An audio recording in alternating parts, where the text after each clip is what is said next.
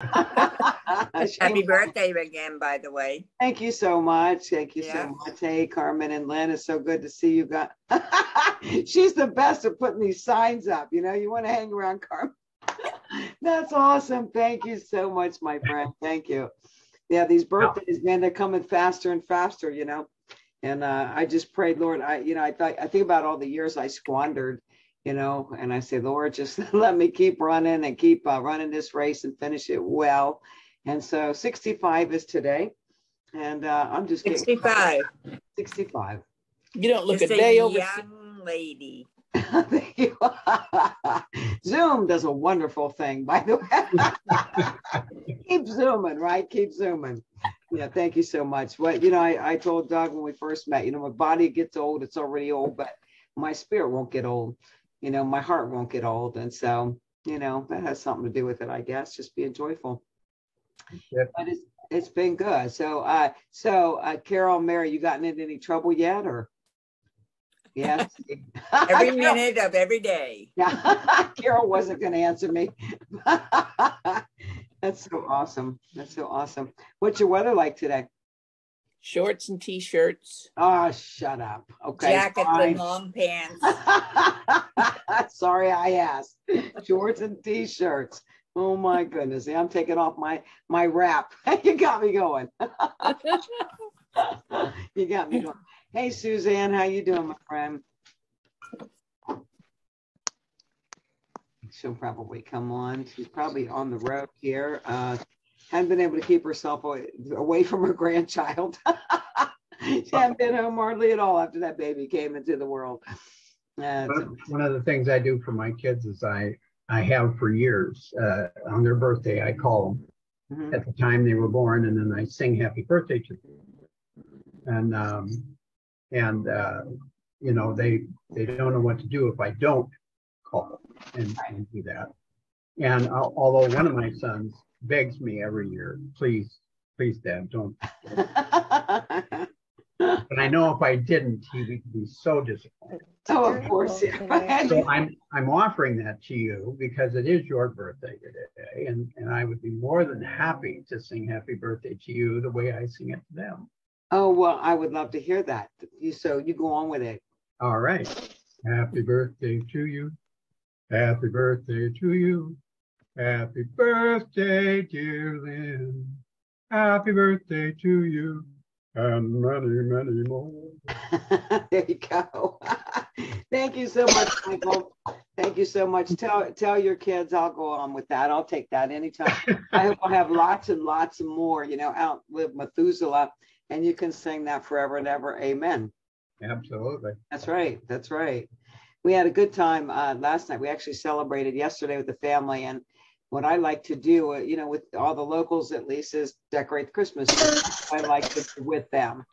And so it was really a great time. And sorry, I'm letting people in.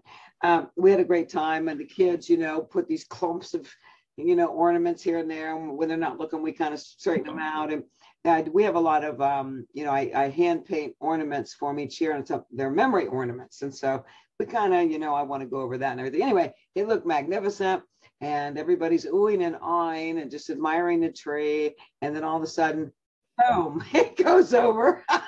Really? Yeah, it went over right on Judah. So we're like screeching. I think the men were in the kitchen, but nonetheless, you know, we're screaming, oh my gosh. And all of a sudden you see this 4-year-old come out and do an army crawl, right? And belly laughing. We're thinking, oh my gosh, he's going to be hurt and traumatized. And he's laughing. And he came into the kitchen a little bit later and says, Grandma, why was everybody screaming? And I said, well, we were afraid you were hurt. And he said, I wasn't hurt. It was funny. I crawled out of the tree. Oh, my goodness. So it sat there. I was a little tired, discouraged. I said, well, we got the tree back up, but all the ornaments on the ground. But the Lord is so good because I have just a very few, I mean, just a handful of glass ornaments. You know, most of them are wood or whatever. And, you know, one of them was made by a friend of mine who passed away 3 years ago. She hand painted a goose egg, and it was a treasure of mine, right? And sure enough, that stinking goose egg was down there. I couldn't have gotten one of the wooden ones, right? And I was a little discouraged. And then after the kids like, Mom, you know, it's okay. And after they left, I went rummaging through the trash can. They all picked up the broken pieces and put them in the trash can. And I said, oh my goodness, because God saved the front side of that goose egg. And so I'm so grateful I'll be able to repair the goose egg. Isn't it funny how little things like that? But what a treasure of a friend she was. I look forward to seeing her in heaven one day.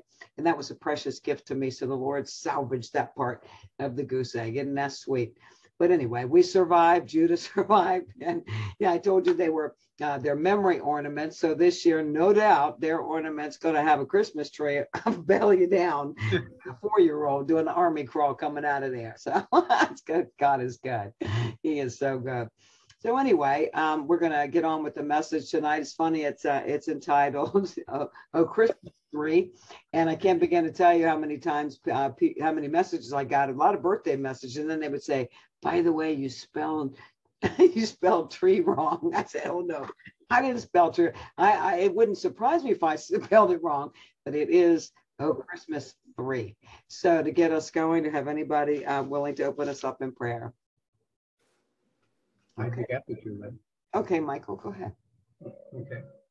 Lord, we thank you for this beautiful day. We thank you for Lynn having another day, another year with us and going on to many, many, many more. We thank you for the messages that you give to her to pass on to us, because they are always words that we need to hear, things that we need to do, and things that we need to be aware of, to be part of your children and bring that message to the rest of the world. We thank you for the opportunity that you give us each and every Sunday evening to be with Lynn, to hear your word, to hear exactly which direction you want us to go, what it is that you need us to do, and how we can perform these things in your name and in the name of Jesus Christ. Amen. Amen. Amen. Thank you so much, Michael. Yeah, no, you know, I treasure my family. I treasure the time. I treasure so many things in this life, but there's nothing I'd rather be doing, especially on my birthday, and opening the Word of God. And so it's my blessing. I thank you so much for that, Michael. So let me get on. Let's see if I can't find my screen. Have a blonde moment here, right? And it's an interesting message, and it's so weird how I was just looking at headline news. I have, you know, news feeds for different things out there, and I was looking at the news feeds. And I said, look at him. He's talking to the world, right? We got the same message going on pretty much as we head toward Christmas. And you know, we like to treasure. You guys can see there. You go, little baby Jesus in the manger behind me, and you know, we certainly, it's a time. Hold on, I'll mute everybody out. Okay. It's certainly time that we focus on the birth of our Savior. What amazing thing, even though we don't know what day he was really born, unlike Michael's family, we don't know what time he was born, what day he was born, but our hope was born, and under humble circumstances. We were talking this morning about how that makes the well so special, you know, just to think about the humble side of it, right? We're meeting in a barn, and it's a beautiful thing, because I think often about how my Savior was born in humble circumstance. But sometimes, you know, we focus a little bit too much on that sweet, beautiful bundle of joy, beautiful baby Jesus, you know, but that little lamb became the lion. And when he comes back, he's going to come back fighting. And so, you know, I want to take a look at a few things today. But anyway, Oh Christmas 3 is a focus on 3. It's very interesting. The number 3, it signifies either completion, unity, or perfection. And it's mentioned in the Bible 467 times. Who knew, right? And a few key examples, I'm sure you can think of many of them in your mind as I'm reading over what we have here. But the 3 persons of God, of course, the Father, the Son, the Holy Spirit, the Trinity. We know that Noah had 3 sons, very significant. And in the rebuilding of the world, right, there were 3 fathers of Israel, Abraham, Isaac, and Jacob. How beautiful it is to think when we pray to God that we're praying to the God of Abraham, Isaac, and Jacob, right? The Ark of the Covenant had 3 objects, 3, you know, a gold jar of manna, Aaron's budded staff, and the tablets, the commandments, right? 3 things. Daniel prayed 3 times a day. Jonah was in the belly of the great fish for 3 days. And according to the law, men had to present themselves at the temple 3 times a year. Satan tempted Jesus 3 times in the wilderness. And it certainly goes on and on and on, doesn't it? You know, Jesus was risen on the 3rd day. And we know that Peter denied Jesus 3 times. Jesus restored Peter, you know, symbolically 3 times. So the number 3 goes on and on. I was telling our group this morning, it's so fascinating as we hit these things that, you know, maybe sometime over the holidays, after Christmas, maybe you search and look how many times it mentions the number 3 and the symbolism, you know, of that unity, completion, perfection. So the scripture that we're looking at tonight is Matthew 2. So I'll read over it. I hope you read with me. After Jesus was born in Bethlehem in Judea during the time of King Herod, Magi from the east came to Jerusalem and asked, "Where is the one who has been born King of the Jews?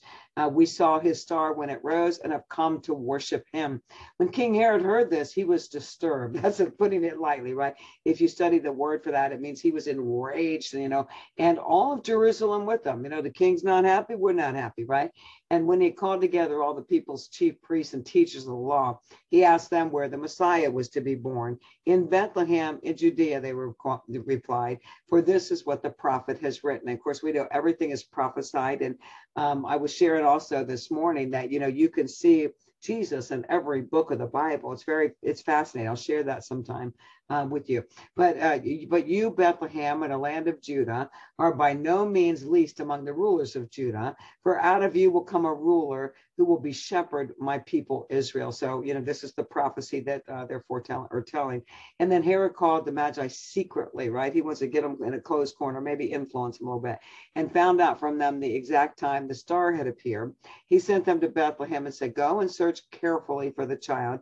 As soon as you find him, report to me so that I may go and worship him." Right. And they had, after they heard the king, they went on their way, and the star they had seen when it rose went ahead of them until it stopped over the place where Jesus was. When they saw the star, they were overjoyed. On coming to the house, they saw the child with his mother. And of course, here they are in that, you know, barn, if you will, Mary, and they bowed down and worshiped. Isn't it beautiful how they knew? I mean, we're on this side of things. We know Jesus was born. We know that Jesus, you know, lived his life, died, he was resurrected. We know all these. We're on this side of things. But here they are, based on prophecy, you know, and when they saw the star, they were overjoyed. And then when they saw him, they hit their knees and worshiped him. What a beautiful thing, right? Only the Holy Spirit could do that. Then they opened their treasures and presented him with gifts of gold, frankincense, and myrrh. And having been warned in a dream not to go back to Herod, right? He's the bad guy. They returned to their country by a different route to avoid him. We did a little bit of a teaching on these guys last year, and you know, it's out there on YouTube if you wanted to watch it again. But you know, these guys are key players, obviously. But as you look at that scripture, you can see the number 3 being used. There are 3 kinds of people. So the first set of 3 are the different kinds of people. There are those who are hostile to Jesus. Boy, we see it, right? Herod was hostile to Jesus. There are those who are indifferent to Jesus, and that's the thing that keeps me my fire in my belly, right? Wake up, you know, that is indifferent to Jesus. And there are those who will worship Jesus. So first things first, before we break that down, you know, there's one scripture I couldn't pick a favorite really, but I love this one from Proverbs 4:23. "Keep your heart with all diligence, for out of it springs the issues of life." And so, you know, we know, you hear me talk a lot about the Lord requires action. It's never just like, "Hey, I got it." No, you keep your heart with diligence. So it's to guard it and keep it, you know, because what's going to, you know, come out of it are the issues of life. We are responsible for guarding our heart with diligence, not just a little bit, not playfully, you know, prayerfully, but with diligence, guard your heart, because out of our hearts will spring those issues of life. So you see it's always a heart problem. So if you look at every situation, everything in the world, everything in your world, everything anywhere, right? The root cause, it always comes down to a heart issue. It always is, it always will be. So there's something in the human heart that keeps us from, you know, being the people we want to be. Paul certainly expressed that. The very things I want to do, I don't do. The things I don't want to do, I do. You know, it's a daily daily struggle. It's a daily sanctification, right? It's a daily searching for truth. So we don't, we become the people we want to be, that we know we ought to be, that we know we should be, right? It's a lack of compassion or love, maybe, or lack of wanting to involve ourselves in the lives of other people. We see that a lot this year. In fact, I'm not always kind when I say this. I don't mean to be unkind. But, this time of year is a time when people come out of the woodwork, as they say, to serve in a soup kitchen or be part of an angel tree process or whatever. But where are people on the average day? Feels good to do it at the holidays. That's a I feel good when I do that. But where are we, when people are in need and we don't serve them? So when we think about these three types of people, it's important for us not to just think about the thousands of years ago, right? It's not just history. It's true for us today. It's where we are today. And you're going to see people in your life, maybe it's you, but you're going to see yourself in these people. First kind is, of course, the hostile to Jesus, right? I tell you what, it's certainly out there, right? I hear it. I'm sure you hear it. People are hostile toward Jesus. And in this story, of course, King Herod is hostile, right? You couldn't get any more hostile than that guy.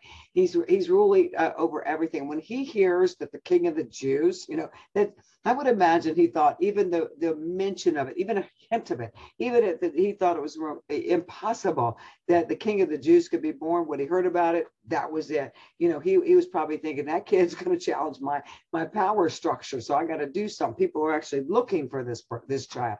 So you find later in the Gospels that when the Magi, the wise men, don't go back to Herod, he persecutes children, right? In an attempt, he's basically saying, I don't know where he is, but I'm going to kill them all until I find him and do away with him. What a horrible thing, right? He didn't want anything to rival his throne. When we see that hostility today, we hear it in modern music. We hear people mocking God. We see witchcraft and Satanism just rising up, this hostility toward Jesus. And that's a common thing, right? The more you're out there in your faith, the more you'll hear that hostility, that bitterness. I would imagine somewhat like the heart of King Herod, the threat.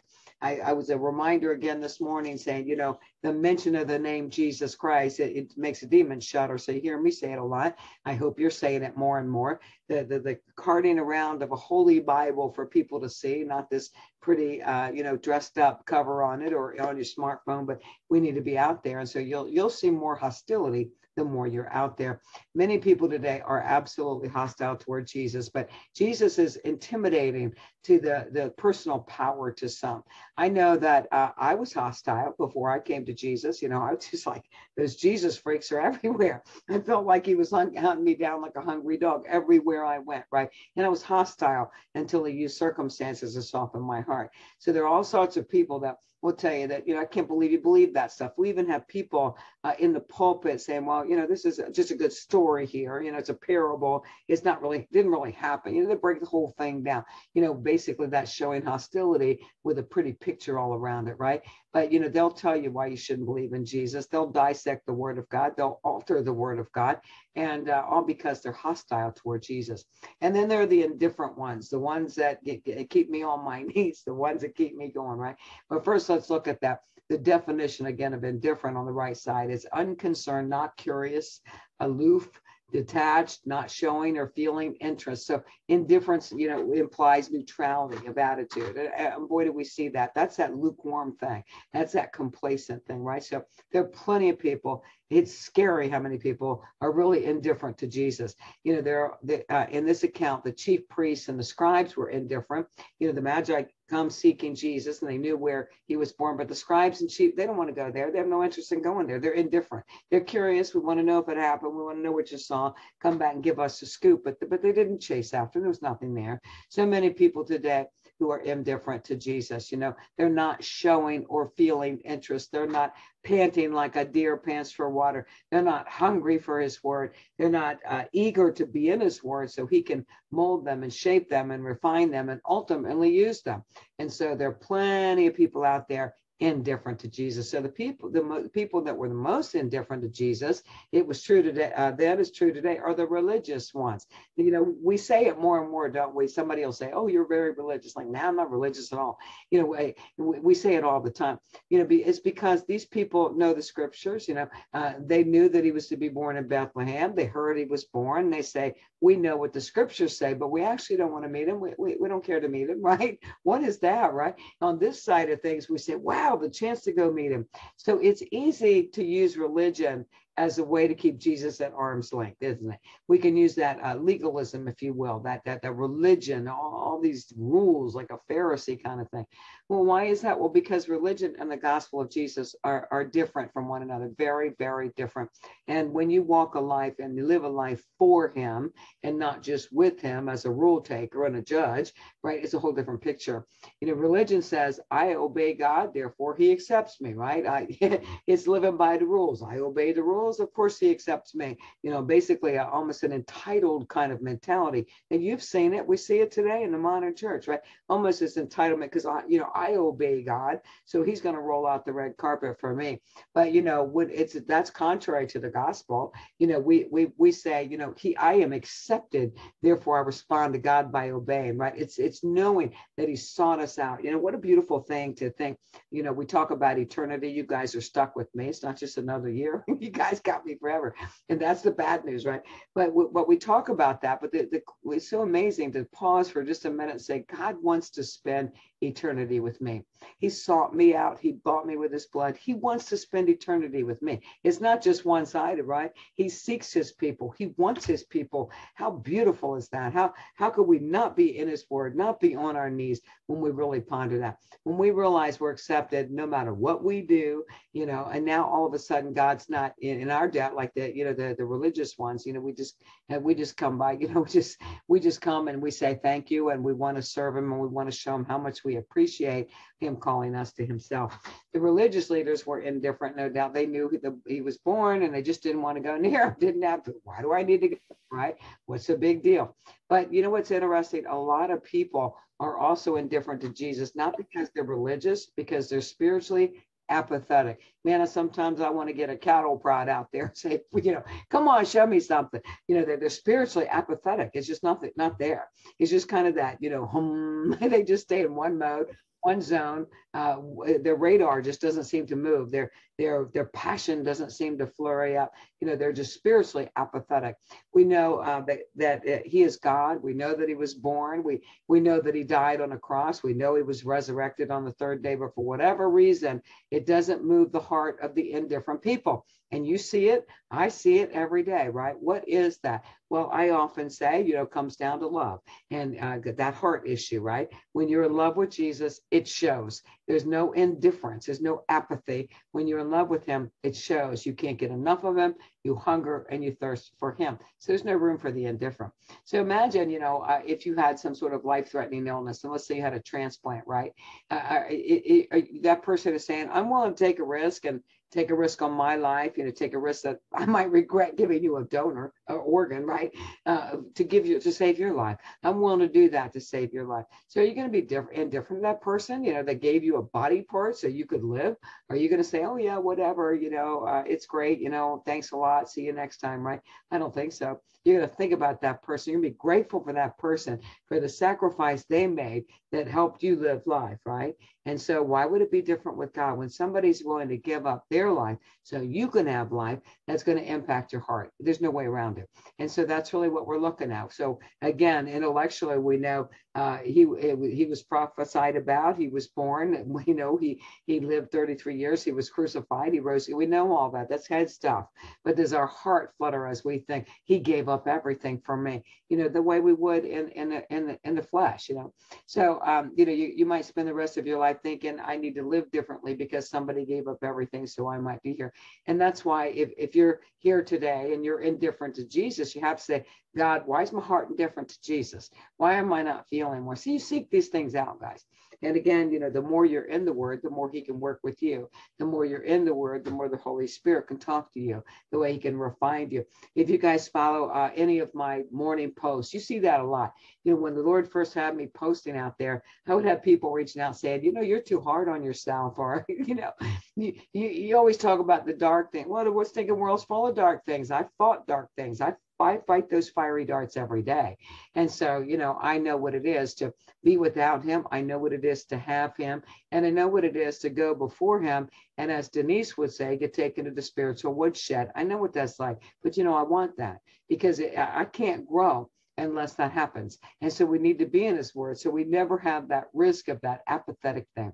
And then the last, of course, are the worshipers of Jesus. So then the third, those who have come to worship him, of course, the wise men, the magi, they've come to worship him, right? That's what they want to do. They're seeking after him the way you and I should be. They don't stop until they find him the way we should be. They'll find him. The whole thought of that should keep us witnessing to people. I want you to find Jesus. I want to show you the way to Jesus. I want to be like that bright star that leads the way to Jesus, right? And when they find Jesus, we find that they had lavish gifts upon him. So I ask you today, where do you find yourself? It's not, you're not hostile. Are you indifferent? Are you worshiping? Is it a daily thing? Is it a struggle thing? Or, how does that look for you? Or have you come to that fullness of your faith where you worship Jesus and you're hungry to worship him in all that you are and all that you do? And then there are 3 types of revelation here. So we find that the word revelation in Greek, and I'm going to twist this up, it's a tongue tire for me, but apocalypsis, which is where we get the word apocalypse. Isn't that interesting, right? When you think about apocalypse, you think of the end of the world, don't you? We think about these, I don't even know what these shows are about, like Walking Dead and all this crazy stuff, right? End of the world stuff. But you know what the word apocalypse actually means? It means to open a present, to open a box to see what's inside. How beautiful is that? So we hear that word, we don't even know what it means, right? Right now and beyond Christmas, every single moment of your life, God wants to open up that gift. It's not just now when we look at baby Jesus in the manger. He wants to open up that present of who he is, into each one of us. That's what he wants. He wants to spend eternity with you. And he wants to be as close to you as he can possibly get. God wants to reveal himself to, in, and through our lives. And in this passage, we see the 3 types of the apocalypse, right? The 3 types of presents that are being unpacked for us: the general revelation, the specific revelation, and then personal revelation. So let's look at the first one, general. General revelation is that star they saw. It's basically when we can look out to nature and we know that God did it, something what do they say? A power greater than me, right? That whitewashed version of what God is, right? But they saw the star, and it was the star that precipitated thing. They began their journey of the wise man. It's the way God reveals himself in nature, in what he created. He made the stars. He scattered them in the sky. He knows them each by name. That just is a marvel I can never get tired of thinking about. Do you realize that everything God has created, you reveal something about who God is? So it's a general revelation. You see him in the birds and in the deer and in the trees and in the sunrise and the stars and the moon.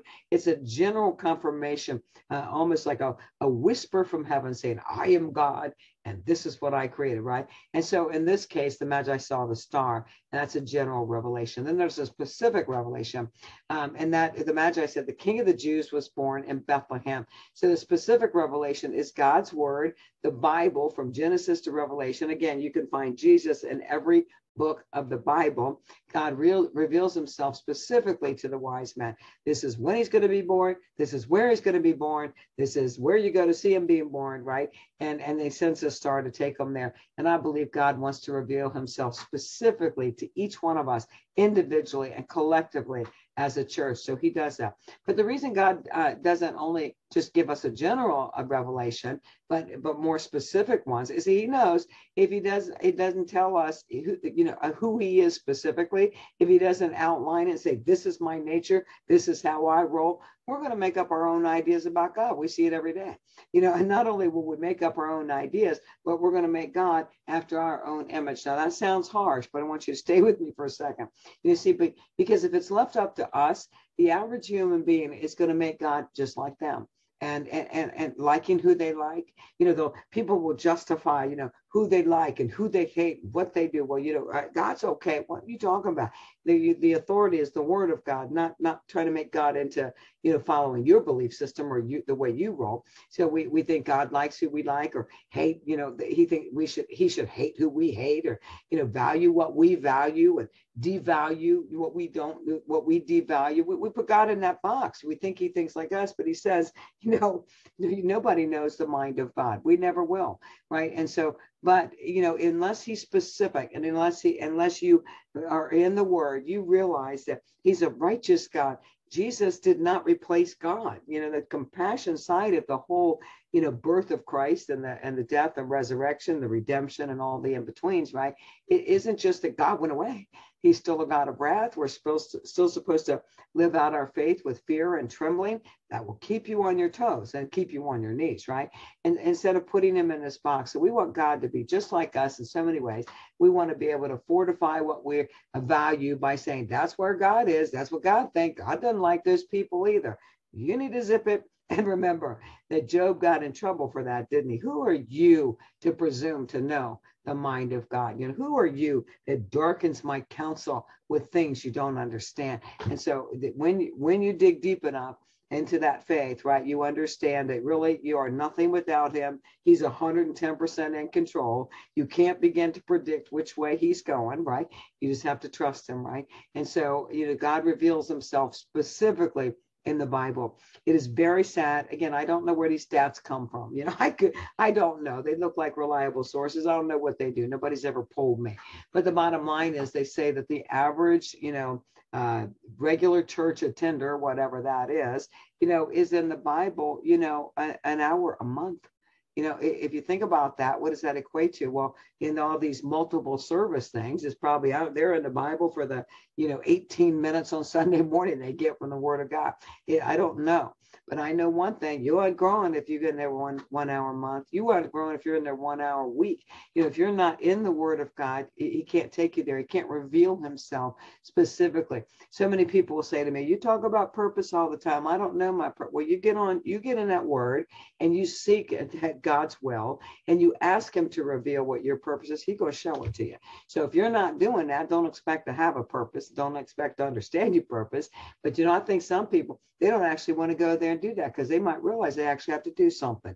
God's going to give you direction. He's going to show you your purpose. So he reveals himself specifically in the Bible. And then there's that personal, revelation. The same account in Luke 2, we find that the angels start revealing themselves specifically to the wise men, didn't they? No guessing games there.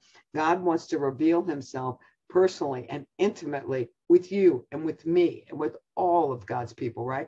So and not only is it just the Bible, that he reveals himself, but there's also this personal, intimate relation, of a relational God, that knows everything about us. He knows all our flaws. He knows that horrible thought you had. He knows what you did. He knows it all. And he wants that relationship. You can't have any kind of relationship, with God or with any other human being, unless there's that transparency, unless you can have that trust where you say, okay, he knows all my dirt and he died for me anyway, right?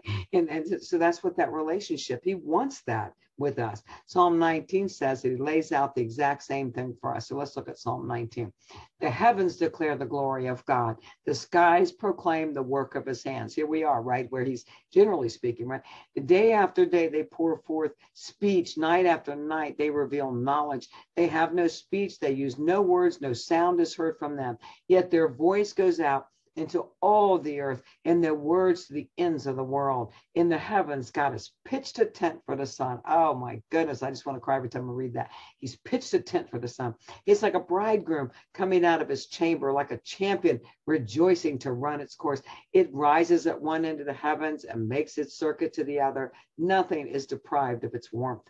The law of the Lord is perfect, refreshing the soul. The statutes of the Lord are trustworthy, making wise the simple. The precepts of the Lord are right, giving joy to the heart. The commands of the Lord are radiant, giving light to the eyes. The fear of the Lord is pure, enduring forever. The decrees of the Lord are firm, and all of them are righteous. They are more precious than gold, much more, more than pure gold. Where did I go? Sorry about that, guys.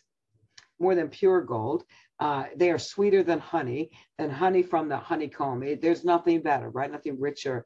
By them your servant is warned, and keeping them there is a great reward. But who can discern the errors? Forgive my hidden faults.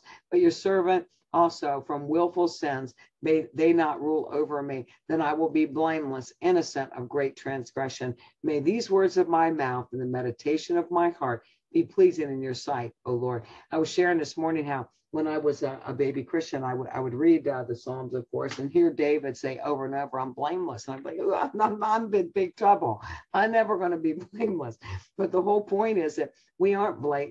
We don't have to carry the blame, right? He died for it. We don't have to carry the shame. He shed his blood for it. So we know that if we are before the Lord, we seek the Lord, we repent before the Lord, we don't carry that blame. So it doesn't mean perfection. Doesn't mean he never sinned. It means he's blameless. And guess what? So are you, and so am I. And so it's all there, right? The Bible lays it out so beautifully there in the Psalms about the majesty of God, how he reveals himself to nature.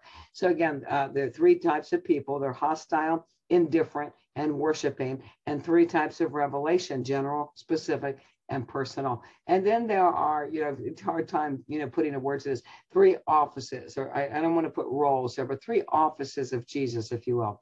So finally, the wise men give three gifts to Jesus, right? We don't know how many wise men there were. We assume there were three because there were three gifts. We don't know. There could be 103. We have no idea. But that's what we assume because, we see that the three wise when they were the gifts. But the text never really says that. There were three gifts with specific meaning. They didn't just go out shopping and say, buy something pretty for the baby. No, there were very specific meaning to the gifts they brought to the King of the Jews, right? Each one of the gifts tells us something about that child, about Jesus. And I call these the three offices of Jesus. So Jesus is the king, Jesus is the priest, and Jesus is the savior. Hallelujah. So they brought Jesus gold, frankincense, and myrrh. So let's look at the king part first. It's gold, right? A couple thousand years ago, gold was even less commonly commodity, and kings were known for their great status. So that it was the kings that held most of it, right? They stashed it away as just very valuable commodity, if you will. But the kings were known to have the gold. So when the wise men bring gold to Jesus, they're saying, this is the King of the Jews. He is a king. From the time it was prophesied about to the time he came into this world, he's the King of all kings. He's the Lord of all lords. And so the gold symbolizes that he's the king. Not just we want to bring him some money here so they can fund their road trip to Egypt. That wasn't it. He was a king. And they wanted to symbolize it by saying, take gold to the king. And then he's the priest. They gave him frankincense. Frankincense was a type of incense, and this type of incense was very commonly used by the priest. It has a whole lot of cool stuff to frankincense. It has medicinal purposes, right? But it was symbolic of a sweet fragrance to God.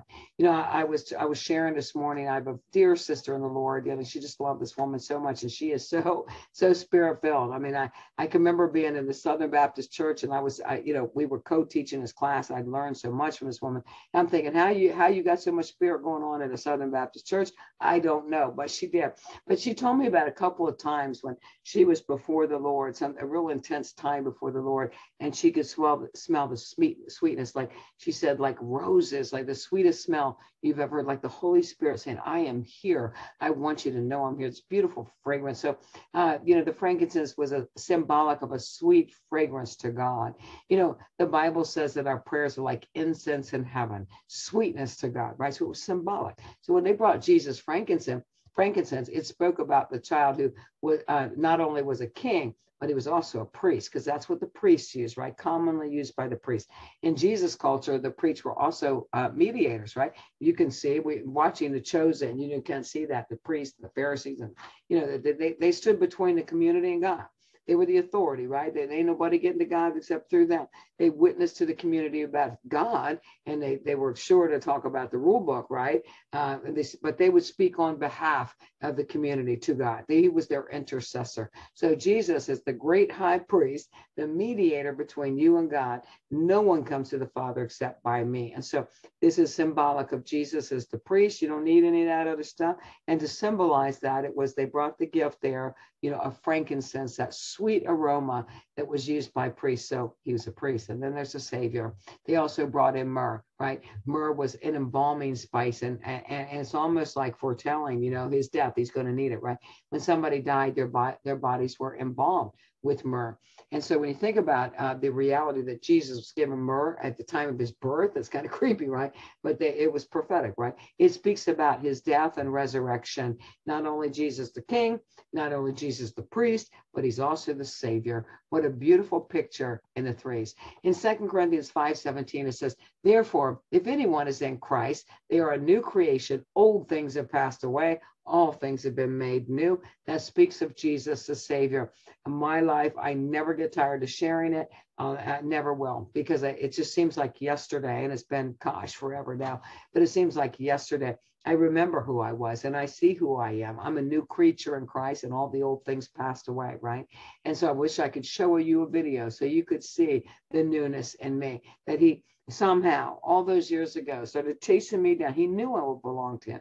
He knew that he could take a wretch like me and transform me into a vessel. All things have passed away and all things have made new. He's my Savior. So no matter what your history, no matter how bad this morning was, today was, yesterday was, last week, if you find yourself in Jesus, because of his death and resurrection, then you've been made new in Christ. It doesn't matter what you've done. We have a hard time with that sometimes, don't we? Like you hear about deathbed confessions or conversions, and the Pharisee in us says, well, that doesn't seem right, right? That he got to live in sin and peace, right, for all those years, to the last 5 minutes of the game. We think it doesn't seem right, but once we could turn to him, there's no time factor there. You could have been born, and from the time you were in kindergarten, you loved Jesus, and I'm happy for you. It wasn't that way for me, but you could also come to know Jesus on your deathbed. So he's merciful that way, and that you'll be made a brand new creature in Christ. Then 2 Corinthians 5:21 says, for he made him, Jesus, who knew no sin, to be sin for us, that we might become the righteousness of God in him. I think it's interesting. Again, we spiritualize Jesus, right? But we overlook the fact that he really was, he was, supernaturally, a virgin birth, right? But he was still in a womb. That baby was in a womb. He was flesh, right? He became flesh for us, and he walked. I was talking this morning about how he was a carpenter, no doubt. He slammed his thumb. He hurt himself. When he fasted, he got hungry too. He was living out in a flesh body to be an example, a symbol, if you will, of what's possible for us. When he got thirsty, he was thirsty. It wasn't just that he was faking it, right? He was thirsty. He felt that human side of him was still there. So this Christmas and every day, we have to remember that the child we celebrate, that sweet little baby there in the manger, that beautiful bundle of joy, right? He lived the perfect life so that, that we could never live, died the death that we deserve, and rose again, that whoever would believe in him would not perish. So what he went through on earth for us, again, we don't want to not spiritualize it, but we don't want to just keep it in that little box. He became flesh, and he became flesh for us. He hurt, he died when they brutally beat him and unrecognizably before he went to the cross, the crown of thorns, the stab in the side, the nails in the hands and feet. He did that. That was real flesh stuff. So people have worshiped Jesus for 2,000 years, and the wise will continue to do so. We will never lose sight of the fact that Jesus is our King. So there were three kinds of people, 3 revelations in that scripture, and 3 offices or roles, of Christ there. So guys, as we face this season, we don't want to not celebrate the King of all kings and his birth, right? It's definitely, certainly don't want to celebrate somebody like me and not celebrate Jesus, right? But the whole thing is that Lamb is the Lion of Judah. And he said, that the whole life that he led was to show us what's possible for us. And so we don't want to lose sight of that. And think about number 3s and study that. You might really see some revelations for your own life. He wants to spend eternity with you. And that's it for me. So anybody have anything out there? Little encouragement, not too much toe stomping, Michael. Loved it, Lynn. That was an Thank awesome you. message. Very, very good. I love the creativity. I love the different spin that you put on things and the different things that God reveals to you and you bring to us. I just love it. It shows God's creativity through you. And it's awesome. So thank you, Lynn. That was a great message. Thank you so much. Yeah, he does that. There's definitely original stuff, right? If you look, I look at it sometimes, they really got it. But that's what he brings to drive it home. I think it's really cool sometimes. Thank you so much, guys. But I shared this with you that my daddy was a storyteller. And in the South, you know, you wouldn't take offense if you're from the South when you hear this, but he would say, hey, baby, come sit by me. Let's tell a few lies. What he was saying is, let's tell some stories. Let's tell some big fish stories. Let's just enjoy life together. And then my daddy lost his sight. So he got macular degeneration, and he couldn't see the beautiful things he talked about. He loved nature. And I would say, oh, Daddy, I just hurt so bad for you. And he said, oh, but if I had to make a choice between my sight and my hearing, I would lose my sight first, because I can still hear the giggles of my grandchildren. I can still hear the birds singing. And, you know, I can still hear the stories you tell. So what I'm getting at is he was a storyteller. And then when he lost his sight, I began to paint a picture for him, right? This is what their face looks like. Oh my goodness, Daddy, the sunrise. And I would tell him, you know, comparatively the colors and things like that, just to help him still see life. And now I see that that's what God's doing, right? Like Jesus taught in parables with those stories, and that the creativity, like you said, it just comes out in a different way in me. But it all comes down to my earthly father I love so much. And he savored life. Believe me, he did. And then I became his eyes. And I told the stories. And so what a mighty God I serve. Look at the purpose and all that, right? And I think about that often. You know, I think, wow, you know, what a spirit to, you know, if I had to lose my eyes and my ears, I'd lose my eyes, because I can still hear, you know. Wow, what a beautiful thing. Beautiful thing. He would have heard Judah screeching under the Christmas, the women screeching about Judah under Christmas, that's for sure. And boy, would I have painted a picture about that one. But thank you so much. Anybody else? Then I just want to thank you for the message tonight. And I think that never really, you know, you don't really think about things like you were talking about the three of this, the three of that, you know, this three and that three, and then you bring them all together. Mm-hmm. And then it paints that picture that you were talking about.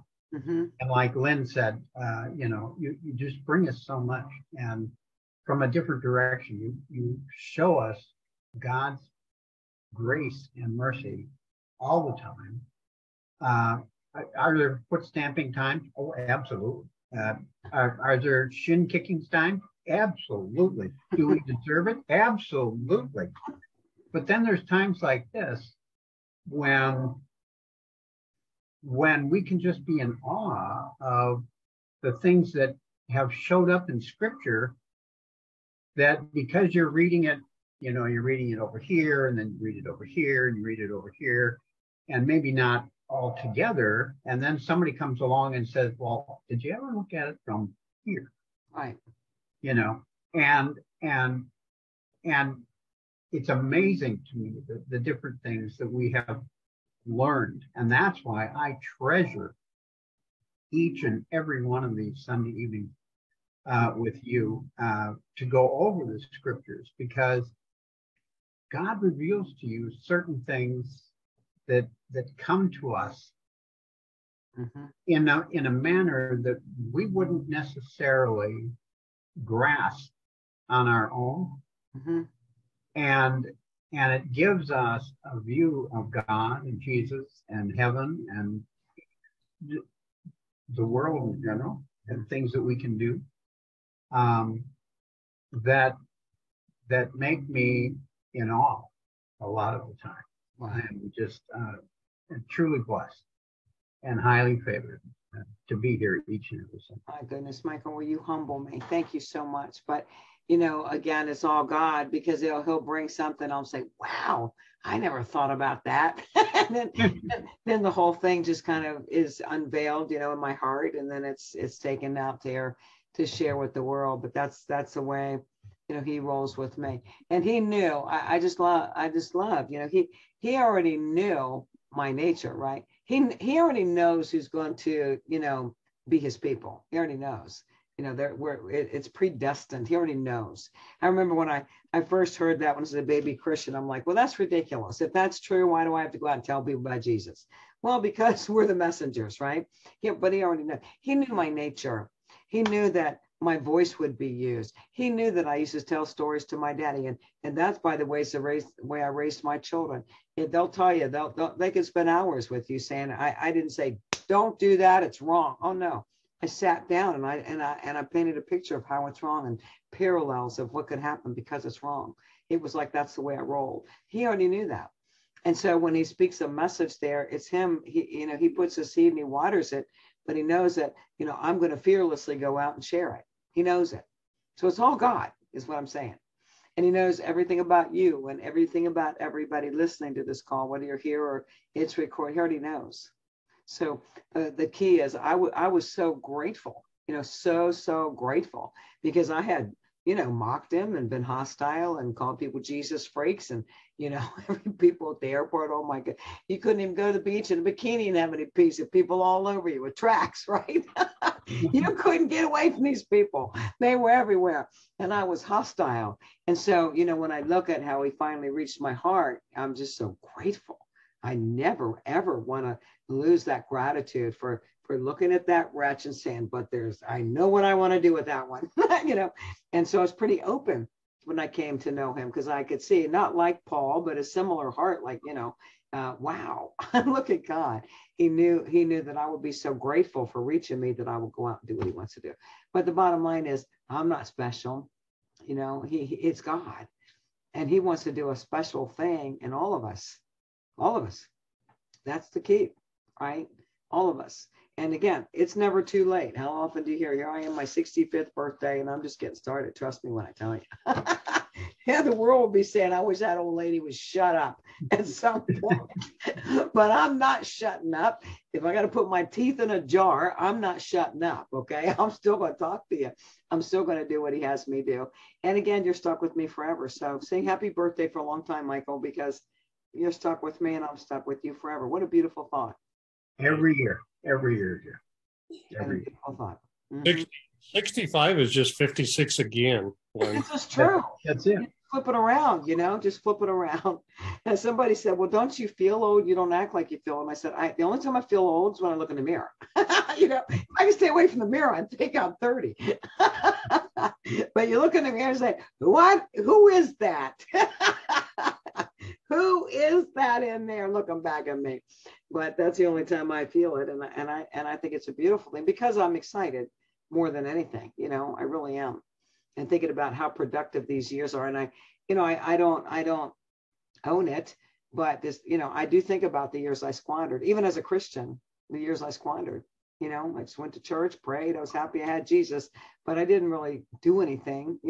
I did the works in a church stuff, right? I did, Sunday school, and I did all that stuff. I did talk to young people, talk to the old people. I did all that stuff, but that was serving in that local body. I didn't really get out to feed the hungry, to reach out to the poor, to, speak God's word out to the world. I didn't do that. So I squandered a lot of years, and prayerfully I'll have the, years to make up some of that. But he knows my heart, right? And he knows yours. So as we approach Christmas and all the beautiful things that go with it, and we can say, Jesus is the reason for the season. Oh my goodness, to ad nauseum, we can say that stuff. We need to really look at how beautiful his word is that painted that picture prophetically, right? Just painted that picture. There were 3 different kinds and 3 different revelations, right? And 3 different roles that Jesus had, and the symbolism behind all those things. He is the king. But we can't lose sight of the fact that beautiful little baby lamb, sitting at, where is it? There, lying in a manger, beautiful, beautiful baby boy, bouncing baby boy, right? Becomes the lion. And he's coming back to fight. And let me tell you something, for as much as you think I share with you the goodness of God and all that, I'm ready to fight. I'm ready to fight. And the more you do that, the more you see out there in the world what's really going on. And the more you see what's going on, the more you realize you got to armor up. The more you armor up, the more you want to say, I am ready to fight the dark one with the fiery darts right back in his face, right? And so it's a beautiful journey. And I just want to do my part to help strengthen his people because, I think as people get older, a lot of times they'll worry more. Sometimes they watch too much news and they think the sky is falling and what's going to happen. And it wasn't like that back in the old days and all that stuff. But I don't do all that. But I look at it and say, if I'm still breathing, ooh, I was born for this time. I mean, that excites me. It really does. I was born for this battle that we're in. I was born to fight it. I was born to be like a Joan of Arc in the spiritual world, right? To get out there, boldly. And consequently, you get a lot of fiery darts. Like I know at least one of you know that you'll struggle in your sleep. But I know that the Lord counsels me even while I sleep. Well, boy, the devil wants to get in there. He wants to whisper lies 24/7. So unless we're in the Word more than an hour a month, more than an hour a week, unless we're in the world, we're wussies. We don't have the armor. We don't have what it takes to survive. We don't have it. We will fall. And so the time is getting nearer, and it's going to get crazier. But I'm excited because I know I was born for this, and you were too. And what you do with it, that's your call. But you were born for it. Definitely born for it. Anybody else? You know, you had mentioned about the time that obviously you regret that you squandered, et cetera. And I completely can relate about that. But then I look at it a little differently in that those were seasons that built your testimony today. Mm-hmm. And God never wastes anything that we experience. And so I like to turn it around like that, to look, because like you said, oh, look, who was that person? Who Yes. was that person? You know, and look at this person now. And so Oh, amen to that, Carmen. I wouldn't trade it because the testimony is incredible. Yeah. But I also look at thank you for that. I also look at the squandered years as a Christian. You know, okay, so I taught Sunday school. Big deal. Okay, I worked in the nursery because I had 4 kids, put dirty diapers in the trash. Okay, big deal. You know, okay, I did that. And so, and quite frankly, I was part of a church teaching that's okay, you're good. As long as you're doing it in a church body, that's service. That's logistical support, right? In a church body. You know, the teaching, the true teaching, of course, has weight to it, has strength to it. But I'm talking about the jobs in the church. And then I realized how much more he wanted. You know, how much more he expects. And I think when we get to that place of humility, it's like, Lord, I can remember praying when I had that, everything kind of shifted in my life. And, you know, I was praying, oh, Lord, you know, I just want to serve you. I still had debt. I still had stuff going on. And I just wanted to say, Lord, if I didn't have to, you know, work like a hamster on a wheel, I could just serve you full time. And then then he showed me, excuse me, I am your full time. You take me into the workplace. It's not the other way around, right? You take me into the workplace. And so everything shifted. And I realized that I wasn't full-time ministry. We're all supposed to be full-time ministry. Everybody. You take your faith into the workplace. That's the purpose of the workplace. Workplace purpose isn't to get you a paycheck. It's to take your faith into the workplace, to be a witness, right? And so everything shifted for me then. And it's been a wonderful journey, you know, growing, and a lot of growth from that point until he finally said, I'm using your voice. It's for me, and don't worry about anything else. And I don't. That's all I do, right? But I love that testimony, Carmen, you know, and, you know, all of it that we go through in life, the good, the bad, and the ugly, it's all meant to be a testimony. I tell a friend of mine who, she is forever saying, well, I just love Jesus, always have, always will. And I'm like, if you can't tell a dark world what Jesus has done for you, how are you having any impact at all? If he hasn't done anything for you, you just loved him. You're so great, you loved him. You know, what kind of witness is that? You know, it's even a witness to grow up in a godly home, to walk a godly life, to never have the kind of life that's a witness. But you still have to go out and say, by the grace of God, because of my praying grandmother and my praying mother, you have to put it into words and share it, you know, how your life is and where your life is. It's a beautiful journey. Yep. So I love the testimony. Wouldn't change a thing about my life. And it's been a cesspool more often than you can count. But I wouldn't change a thing. Because he knows. It's like he knew Job would, you know, proclaim his righteousness. He knows who to do that with. He knows the ones that are going to say, let me tell you about my God. let me tell you about the woman I was and the woman I am. He knows who's going to do that. And so some of us take a bigger hit, really, because he knows who's going to share like that. Anybody else? Okie dokie. Well, it's been a pleasure, guys. And oh, just so you know, it's up in the air. Carol, she's a well lady. We will meet next week. Definitely we'll be meeting next week in the evening here too. We obviously are not going to meet on Christmas night. I'll be loving you. When the next week's it pretty much for the year. Jury's still out. You know, the Lord hasn't spoken about New Year's Day, whether we'll meet that night or not. I mean, you know, probably. But look out for notices, okay? If there's nobody there, that's what the Lord said. Just keep it quiet. But anyway, with the holidays falling on a Sunday, you know, this is the way it's going to be. So, Carol, I hope will you be back next week? Okay, she's back next week. Praise the Lord. We didn't have music today. Both of our, you know, and I'm incompetent, by the way. I'm like, get a video up there. I don't even know what to pick. So, yeah, so we'll meet next week. And oh, by the way, Carol, we're going to meet next week in the farmhouse. So come to the house. Okay, that's what we're going to meet next week. And I will see you guys next week. And it's going to be a good one. Lord's already given me that message. And so I'm excited about it. Lynn and Carmen, I'll see you guys tomorrow. And for all the rest of you, I love you. You know where to find me if you need me. But listen, as this holiday season approaches, yeah, look at the manger, love the baby in there. But remember, he's the lion from the tribe of Judah, and he is coming back to fight. And so strengthen yourself. Be ready for the journey, okay? I love you dearly. God bless you all. Take care. God bless you, and happy birthday, Lynn. Thank you so much. Bye-bye.